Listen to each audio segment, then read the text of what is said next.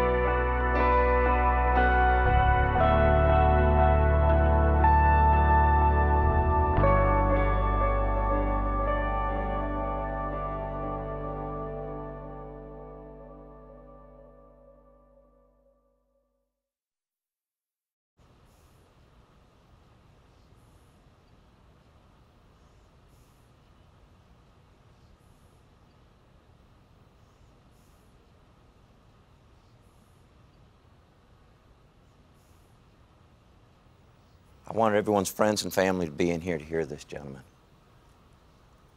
I have never been more proud of a team than I am right now. I am in awe of each and every one of you gentlemen.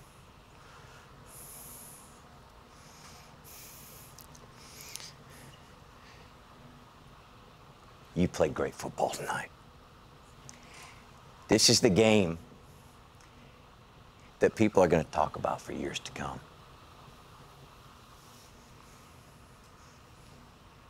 This is the game you are going to talk about. There's not a single person in this room that's ever going to be the same. You be proud of yourselves. Because, gentlemen, you are champions.